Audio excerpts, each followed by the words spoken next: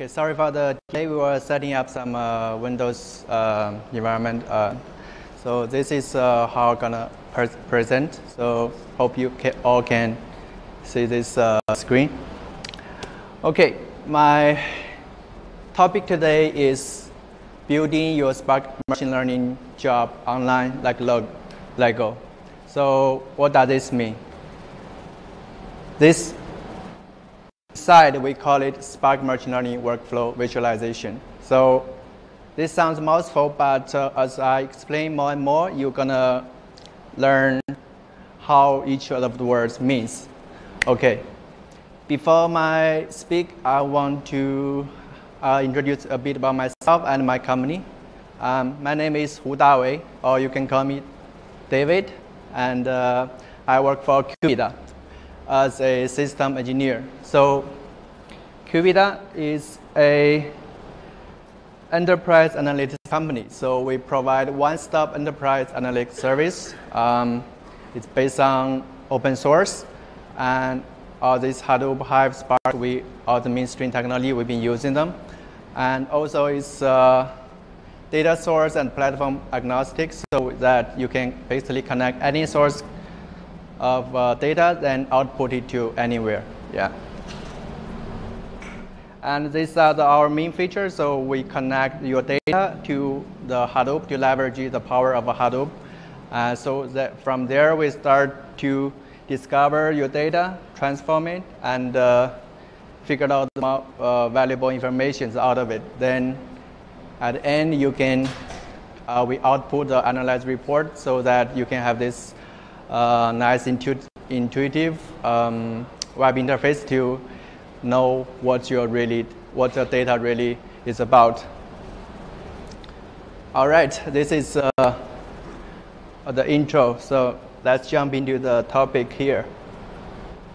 Spark machine learning workflow visualization. So what does this mean? So it's basically you can create and modify and execute a Spark job with just a single drag and drop feature through a website, and all happens immediately. So I will give you a quick demo first, then you know how it looks, and I will explain the details and the technology we've been using to support such a model. Okay, so I will show you our cluster. So as you can see here, this is a workflow.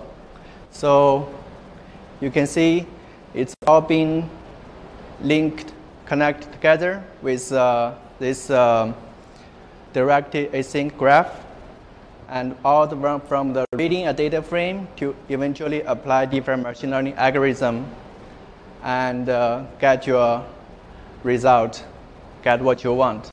And this one I have already run it, so you can change it like this, so that all these parameters you can change, and also for those things.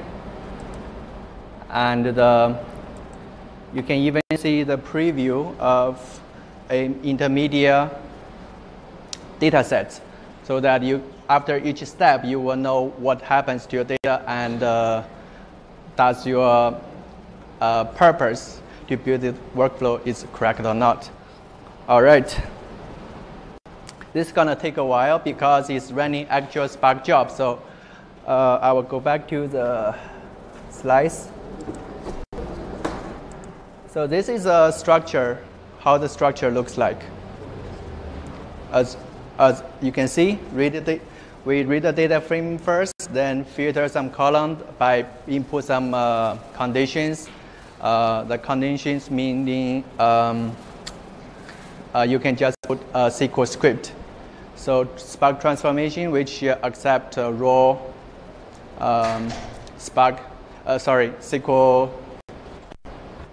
SQL script, and all the way down are having this Spark. We wrap all this Spark API into this nice, intuitive interface. Okay.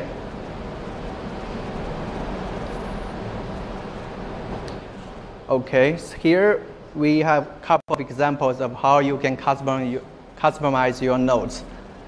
Take this one, for example, which is a SQL transformation. So it requires two parameters. One is called data frame alias. So in here, you input one. So this one will create a time view in the Spark cluster. So this one, the second parameter will be able to reference this one. So from here, so that Spark will know how this data frame being connected. Okay. And here's another example, the split. The split is to so that we have a data frame. You can split it into different two set of parts that based on those parameters, say you want to be random or ratio or seed. Okay, the result preview, as I introduced before, it is for the intermediate result, and of course also you can show the final results.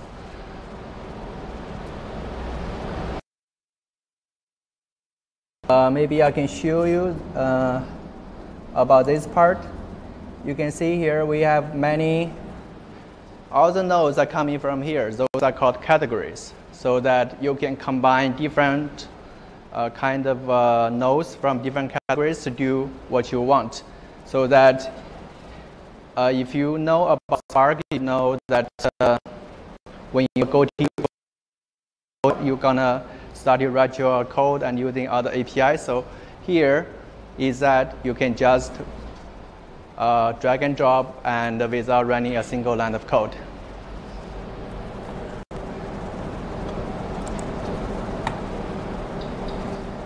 Okay, how does it work? So as you see previously, this structure, when you run it, it immediately runs. And even though it's running from the web, it does actually launching the actual Spark job on the backend on the cluster.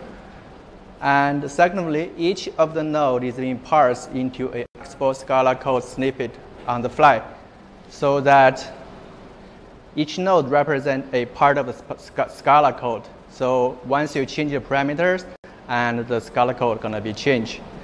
And thirdly, the code is sent to cluster by HTTP post request. So now you might be wondering how this is possible, right?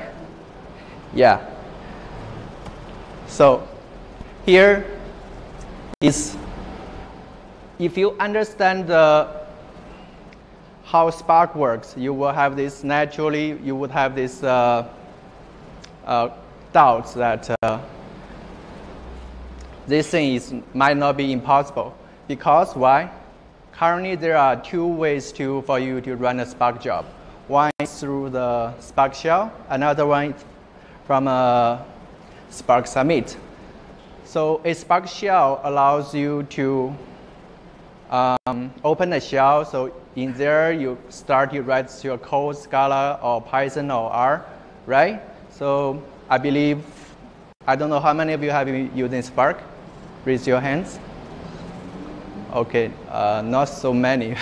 I guess I need to do a little introduce about the Spark. So Spark is a computing engine that based on the Hadoop. The Hadoop is a distributed file system, so where you store your data from different servers. It's different from the regional, what's the word again? So like Oracle or Postgres. So those are structured data, but normally your data is not so structured as per se, like CSV or JSON or even image, some kind of stuff. So, and they are not that important, but there are values out of it, but they are not that important. So you don't want store them in a database that's so expensive and so strict. So the file system is a natural place for you to place those stuff. So HDFS Hadoop is based on this idea.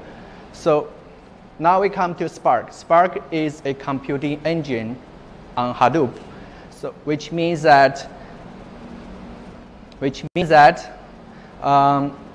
it can gathering all the data, read the data from Hadoop, and doing all the transformation and filtering and other stuff. So that just like how you would do to a database, the data in the database, and okay, that's the basic background about Hadoop and Spark. So now, two ways to run Spark job. One is Spark Shell, and another one is Spark Submit. So Spark Submit is that you need to write a Spark application first. I mean, a truly complete Scala app, and you need to pack it to be a jar. Then you submit with the Spark Submit. So Spark will do all the uploading and figure out the dependencies and etc., etc. So now here comes the limitation that all those two things requires you to programming manually. It makes sense, right? So if you want to go to run using Spark to analyze some data, you need to get your code first and go to Spark Shell to paste there, or just manual typing, or you build it as an app and submit from to the cluster. And this way, the second one part is gonna require the cluster access. So which is actually quite limiting because not all the people are administrator. So you can, and they are not familiar with the server environment or something like that. So this actually very limiting the powerless of the Spark. So that, and so it makes you think that is there a third way, alternative way to that get a full use of the Spark, but also make the access to it, it's being easy and accessible from anywhere. Now you might be thinking the third way. Naturally, if you've been a developer, you know most of the request communication by the HTTP request, right? So here, if only we could just use the good old HTTP request, that is easy to use. So standard for heavy devices, you can using your phone, your browser, or whatever tablets, and it's easy to access. So you can use any kind of tools like Curl, even a software like Postman, and it's lightweighted. Whenever you want to make a pull request, you don't really need to add any dependency to it. So because most of the language and tools are already having this supporting the networking, right? So this is the good things about HTTP requests, the web. So if you think about it, so what if we can combine Spark and with the web interface? And that's what Livy does. So introducing Livy. Livy is a Apache project which is still ongoing, but it has already really nice rich features that you can use. So it's a web service that enables easy interaction with a Spark cluster over a REST interface. What does this mean? This means that by the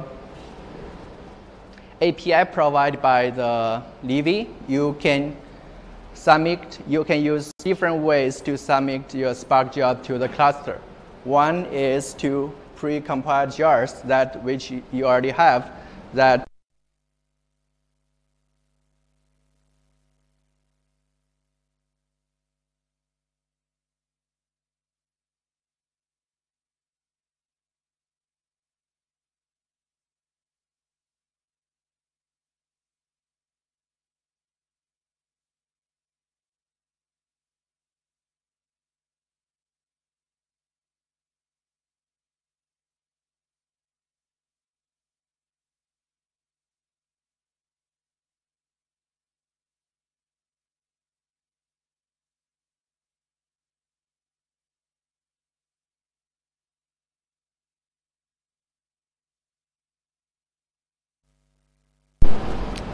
all good? All right.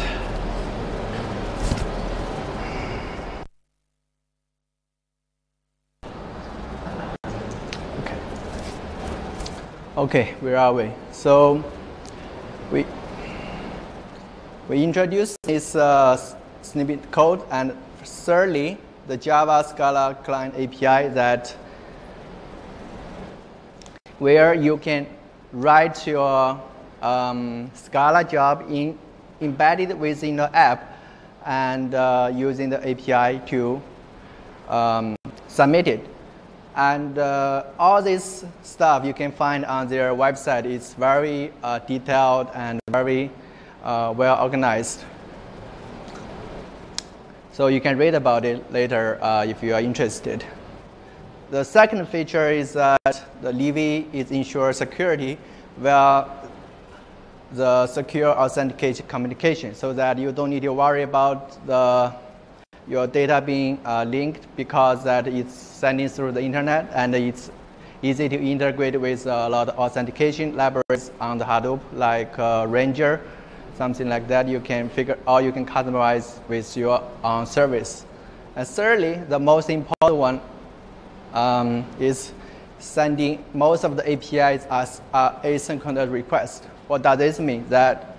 This means that once you issue a HTTP request to the cluster, it won't wait till it would return the response immediately with a body to indicate the current status of the cluster. So it will not wait your job to be finished and it's gonna give you a response.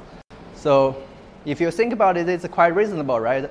Most of the jobs are actually running from minutes to hours, which is very time consuming. So this one, by doing this, you can immediately get the response and figure out what's the next step to do based on the response. All right. And here is the Livy infrastructure.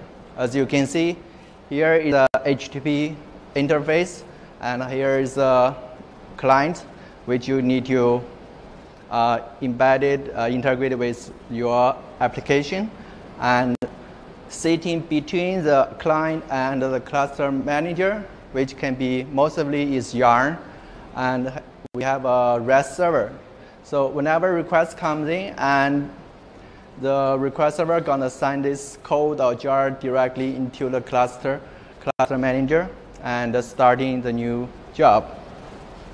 And it's gonna keep getting the latest response, keep getting the latest status from the cluster that you can that's how you get the information out of it. So now we know the infrastructure of the Livy. How do we integrate with our current design, which is machine learning workflow, right? If you want to integrate with Livy, what you need is to enable the Livy service in the in your cluster. What you need to do is to downloading the Livy and set it up. And once you set it up, you will having a Livy URL and port where you can communicate with Livy. After that, you can send the code snippet to Livy request Livy REST server by the post request. And as we taught before, it's asynchronous, so we will do the post status for the latest executing session or the statement. Okay. Now the next step, let's check about how the API looks like. It's actually quite simple. There are a lot of APIs, but those two are the most important ones that if you want to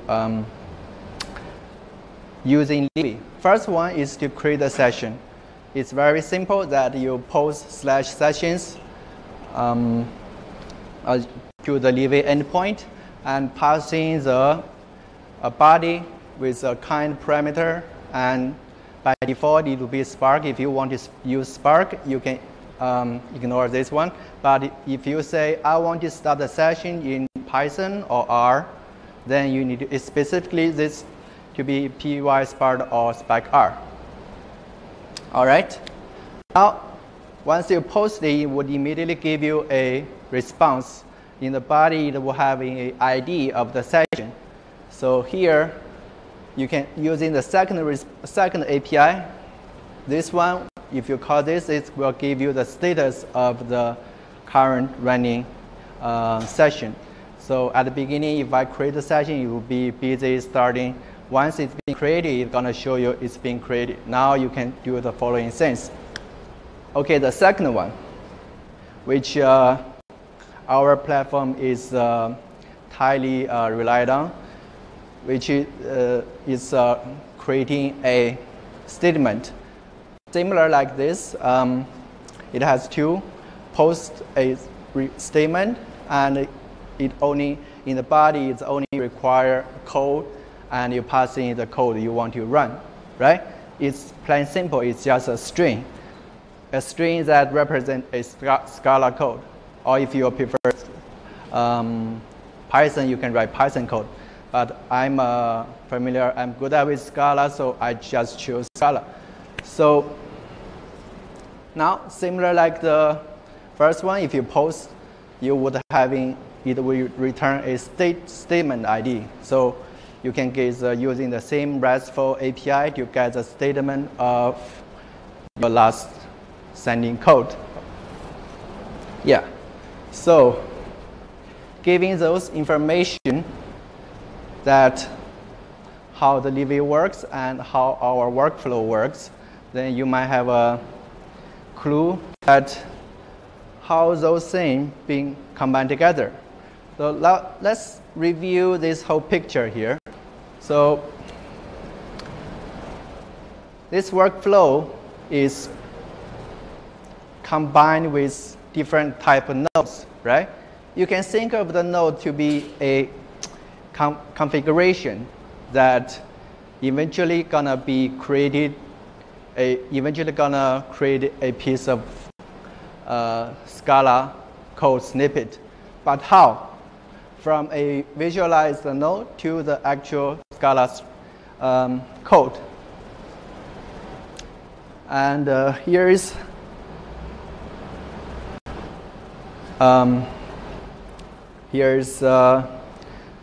if we review the previous one, we can figure out the relationship between all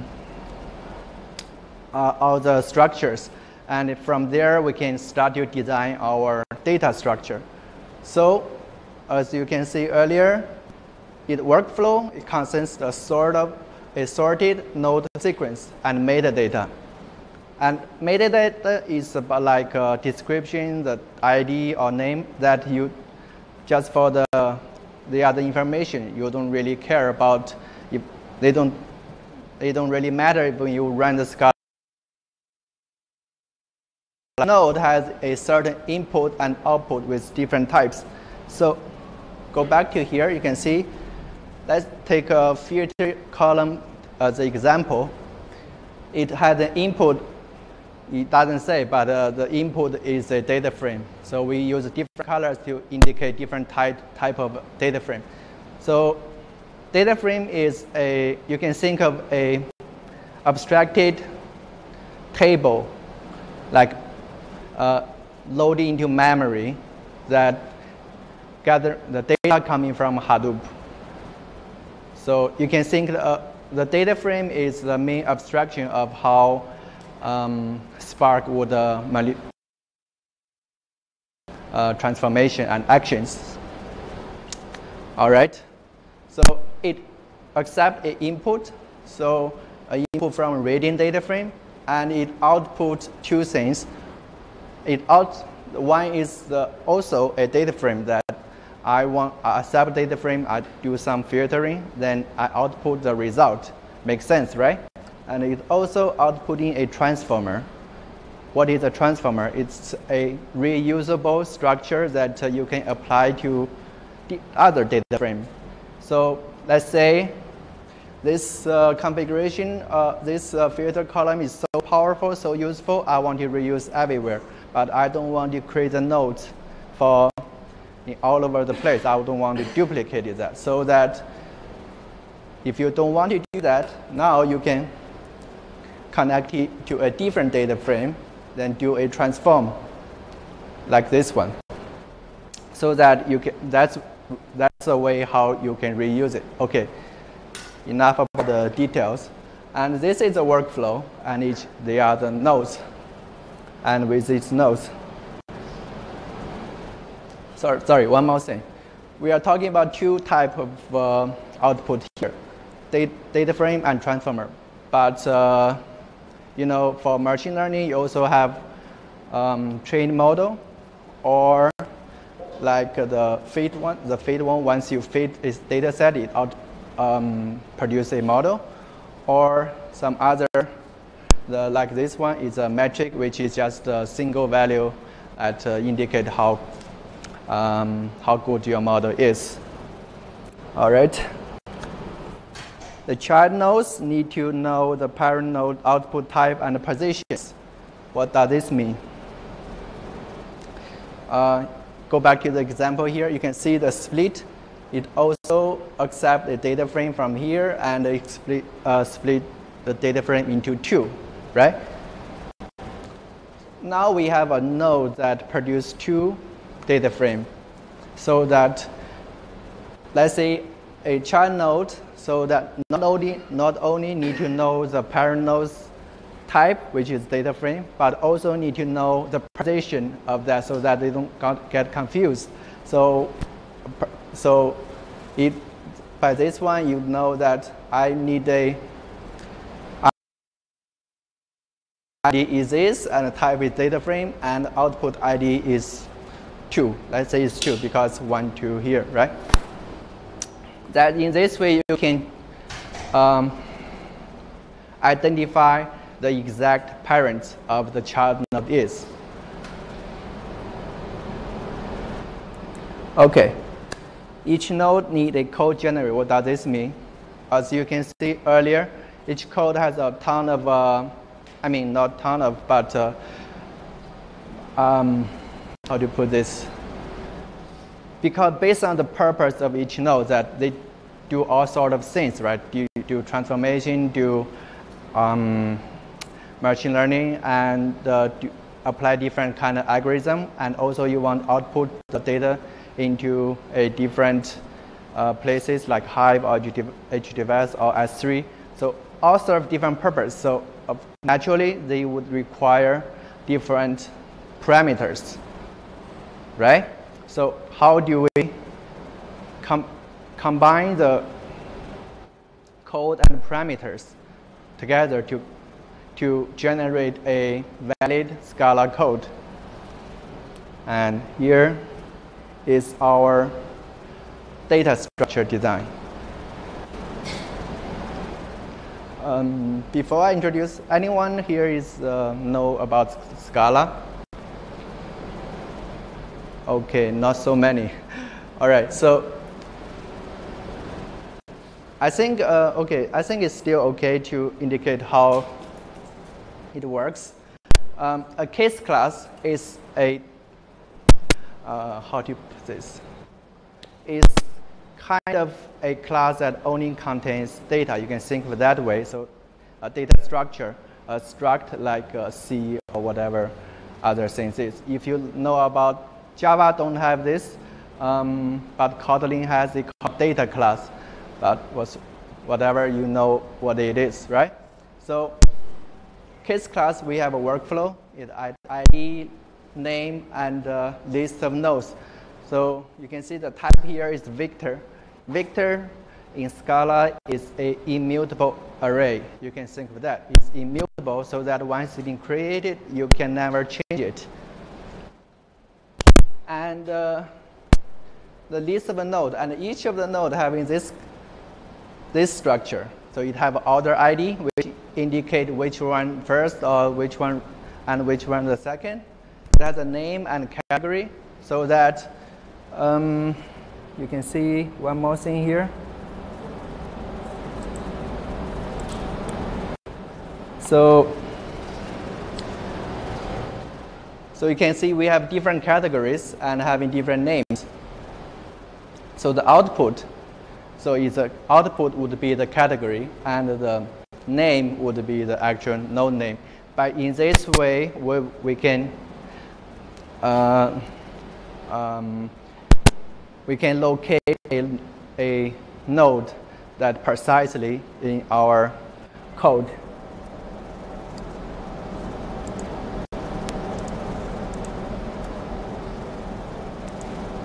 Oops. Okay, here, code generator design. In our case, we call it statement, similar like the one you see in the Livy API, create statement, right? But in this way, ignore the name. You can think of a builder that taking a node as a parameter, then output a piece of string, which is valid Scala code. And you can see, because we having all different nodes, right? So we want to have a common interface to ensure that all the nodes having the similar behavior, say that they all need to be having this snippet interface that as long as this node implement this statement, they have to implement this snippet so that it will give out a code string. And here we have parallel output types, self-output types, and prime keys, and a snippet. Those three things are, the first three things are actually like serve as a validation role because we need to read the data from the database and convert it into the previous one. Sorry.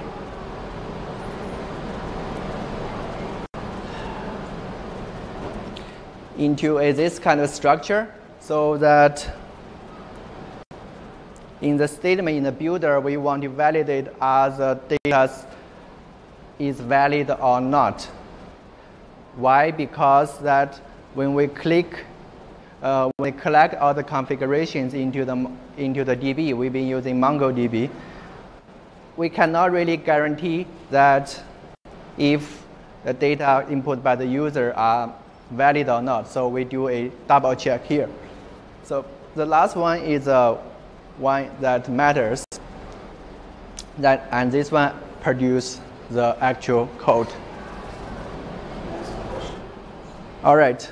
Before you saw the structure, sorry, yeah. Why are your output types vectors or strings, not vectors of either types or spark types? You mean the output? Why the? Why your types are all vectors or strings?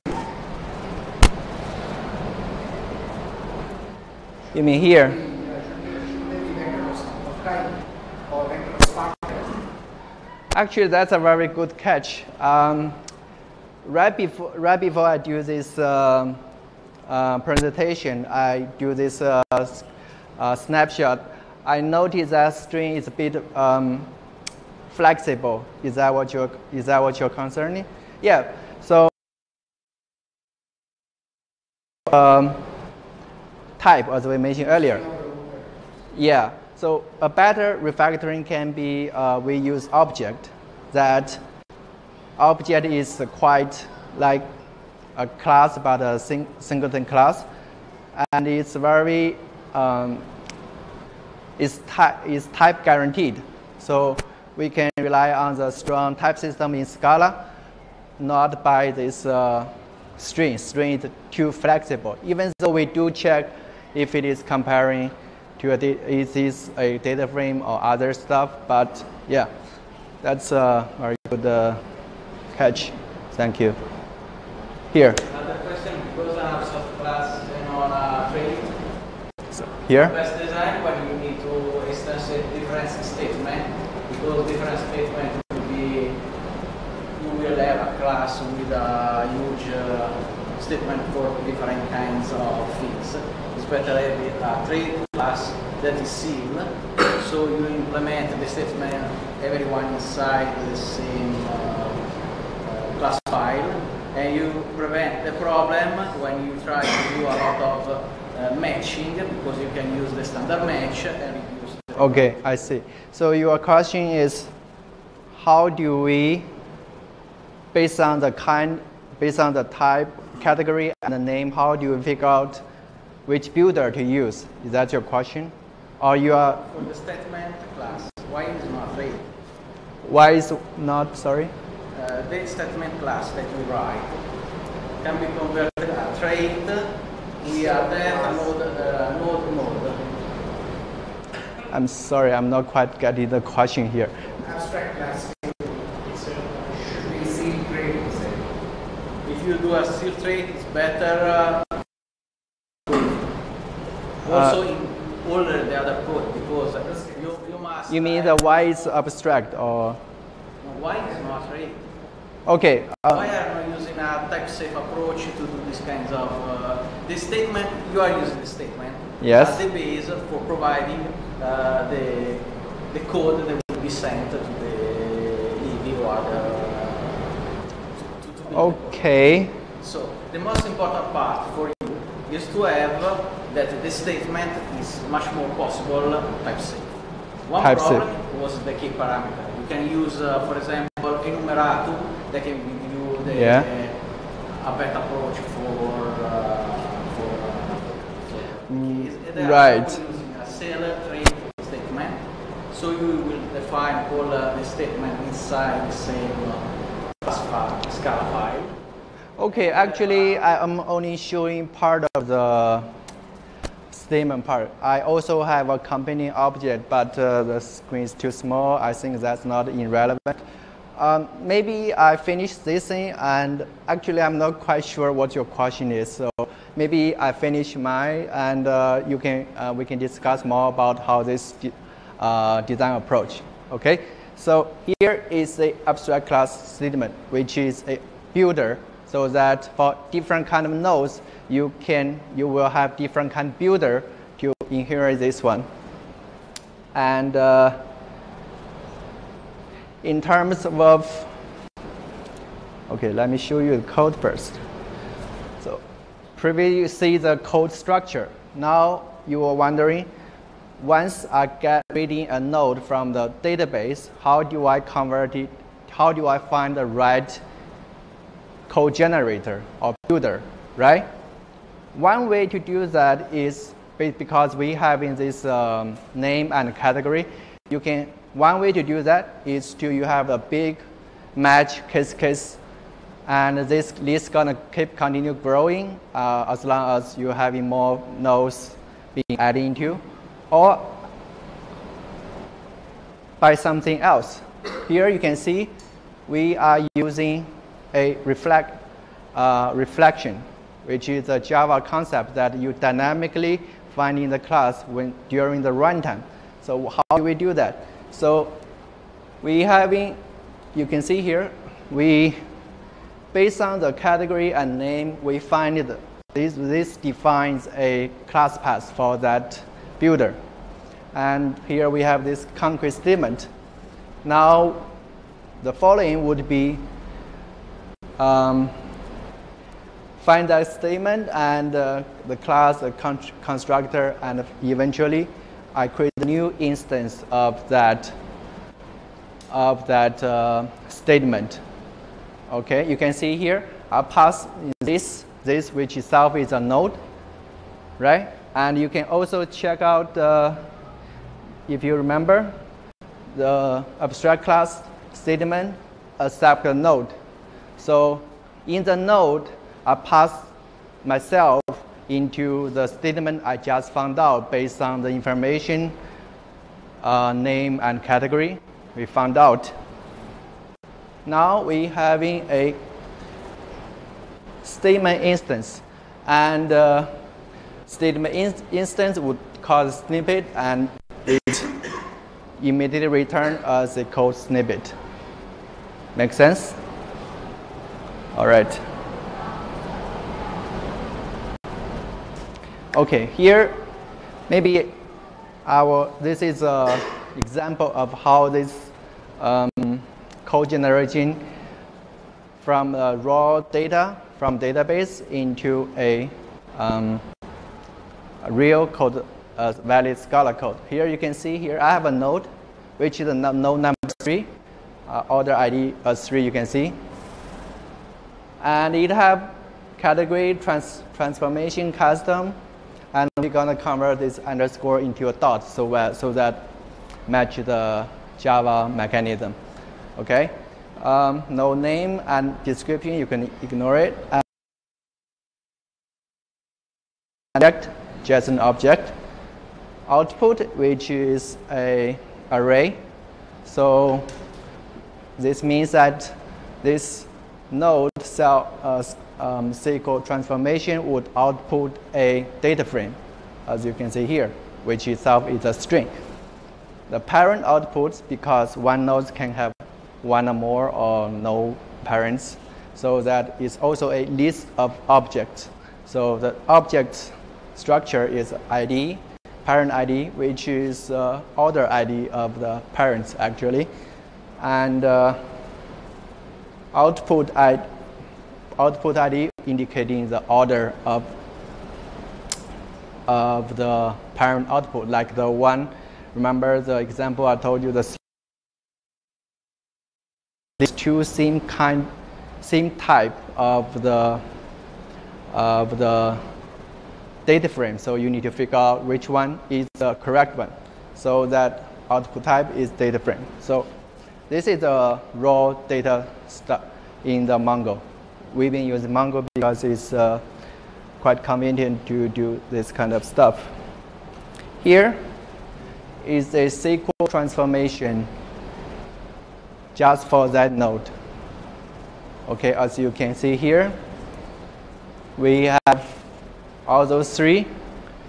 Because inherit the statement, now we need to override those methods to make this node work. The cool thing about Scala is that when you define a method in the abstract class or a treat, in the subclass, you can actually not using the method, but using val, so that save you from repeating computation. That whenever I need this, I don't need to recompute it, but directly compute it once and cache it. Next time I directly get the value. All right. So here's a snippet, the most important one. That here, this is a template. So based on all those parameters, I haven't got this parent data frame and a self data frame output, and produce a code which is valid Scala code. Okay. So to answer your question, the string part, right? Here you can. Yes. Sorry. Of course. Why did you reinvent dispatch? Why don't you just use functions?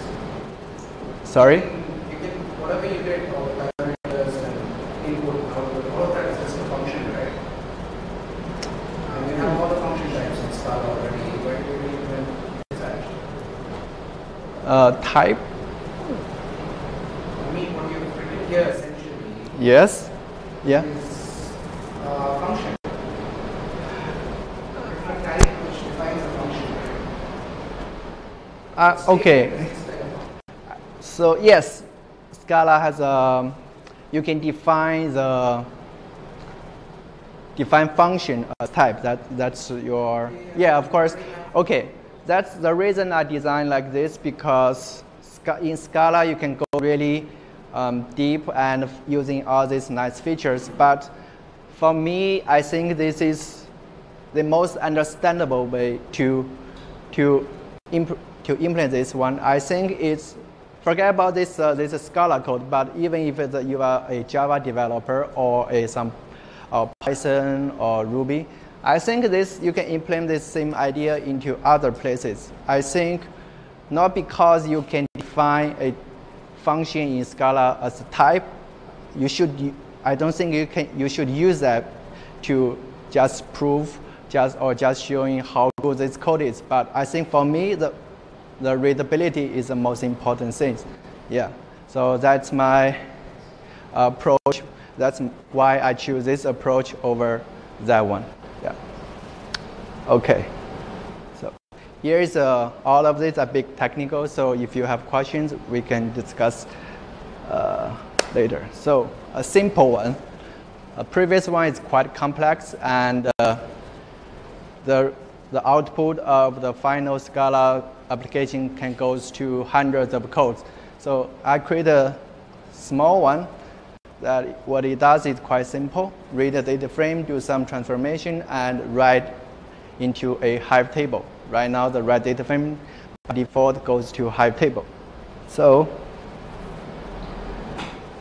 here is the output of the Scala code.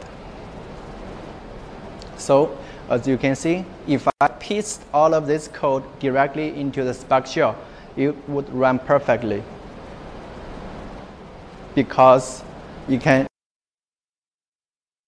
the Livy maintain this thing is, you can think of like a Scala shell, online version of Scala shell, Spark shell, sorry, online version of Spark shell. So you can see the name I defined. So this is the first node, second node, and third node. By giving a standard format of the variable, I can reference the parent nodes easily. So all the data frame outputs having the same structures, like start with output and with the order ID, indicate the nodes, and the type and the output. So in the second one, as long as I know the parent's type and ID and position, I would immediately calculate how the parent node can be found, right? So here I have read the data frame, select all from these transactions, and I want to find all the city A, and I write it into city A transactions. That's simple. Okay. This project is not all the ideas are coming from us. So this one, there was an open source project called Seahorse, which does similar things like what we did. But we've been being in parallel, so we don't know each other.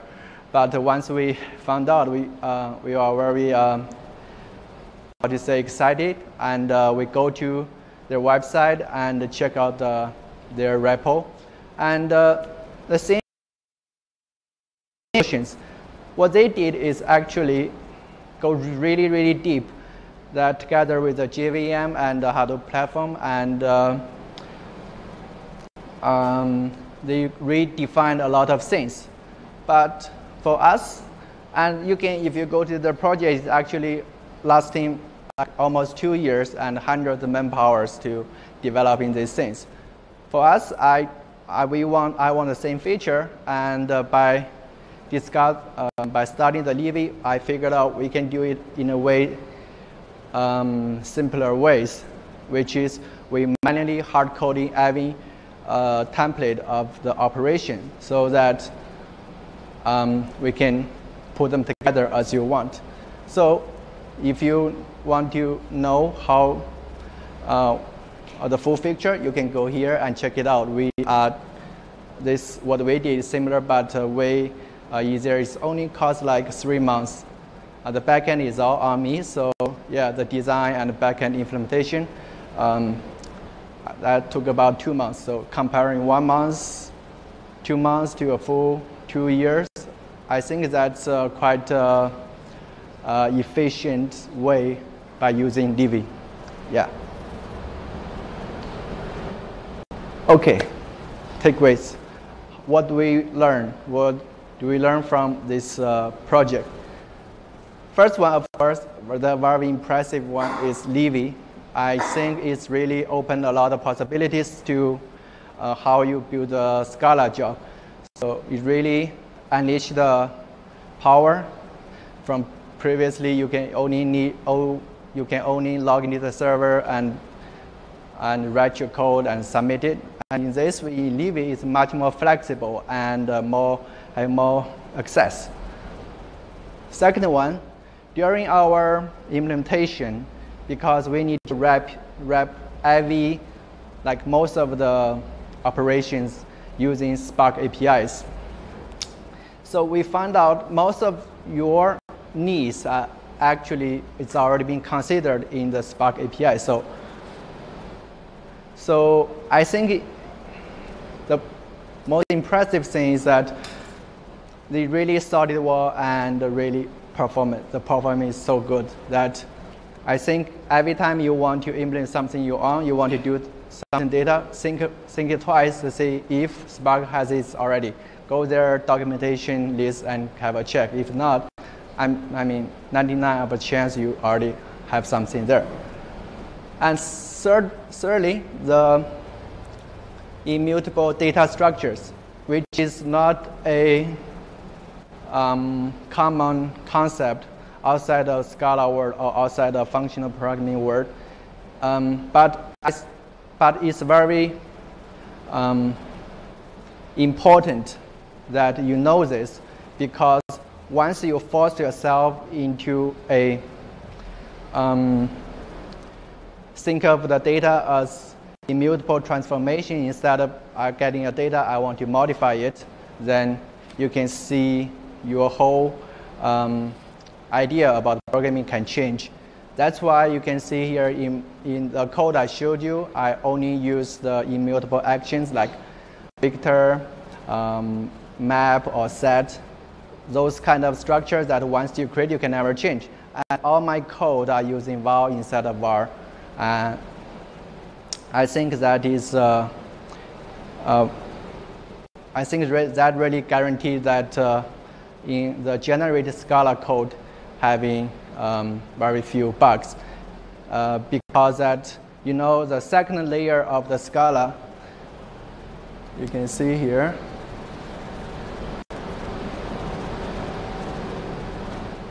This one is actually quite small. Some of the nodes can be close to hundreds of lines. Take one for example. We have a node called handle missing values. It's a common operation that if you doing statics, which is that if you having some rows that having null values and you want to do something about it, you can replace with a custom value, or you can replace with the mode of the column or the medium of the column, you know, that kind of thing. So for each different strategy, you need to calculate that value to fill, and that is take a lot of effort to build that. This is a quite simple one because, but this serves the demo purpose. All right. Here are the reference I was talking. I mentioned earlier, the Livy Apache project, the DeepSense AI and Seahorse, and our previous talk by our CEO, Peyton. If you're interested, you can go to it. All right, that's all. Thank you.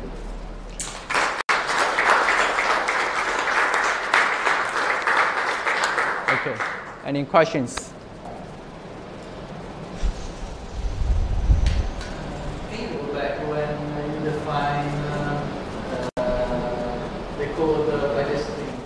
Which part?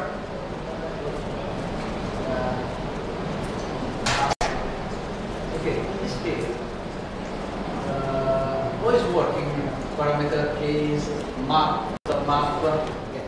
Oh, this Again, one. it's colored on the strings, so. Okay, this. It will be broken. Yeah, of course.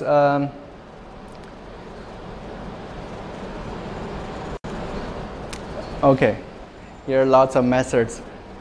That's the statement. Those are the APIs. Those are the methods that each of the child builder need to be implemented. But there are a lot of helpers, and this instance method need to. Maybe I can show you right now.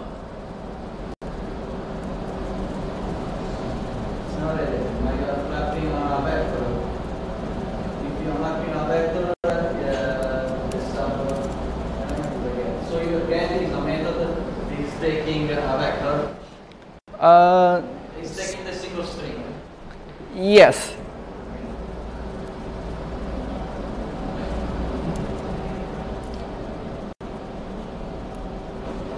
So, okay. So Here's a. Side it's taking a single string. Yeah. So. Return the value. Yeah. So the primary key is just a list of strings, which is a guarantee that I need two parameters keys. One is a temp value and expression. And by doing, and here we have a map get. And this. So in the get, you are adding something to recognize different Yes. variables inside. Yes. So yeah, this get is accepting a string and using this string to find that value from the database. So this get is actually a method defined in the statement.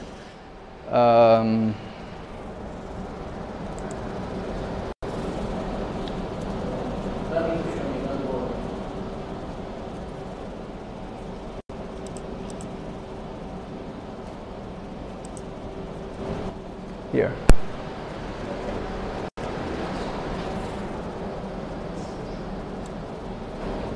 Okay, here are some Scala code. I'm not sure you can follow, but I will try to explain. So this get accepts a string and goes to the format and get a value. That's simple. Return the stuff. Okay. Sorry.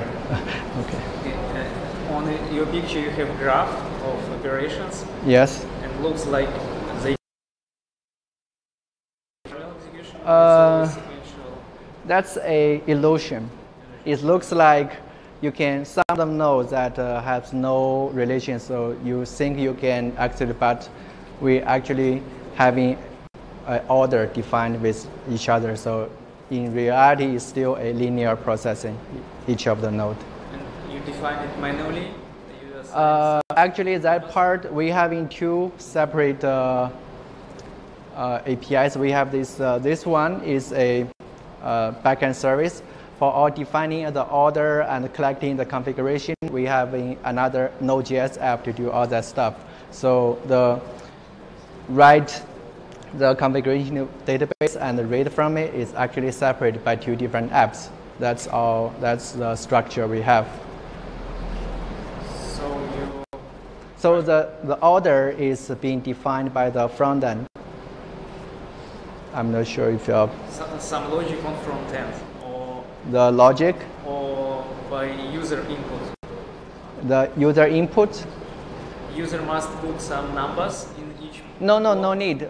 We having this algorithm to calculate which node should go first. Yeah. So every time you add in a new node or remove one, so this new order will be regenerated every time, so that you always get the correct one. Yes.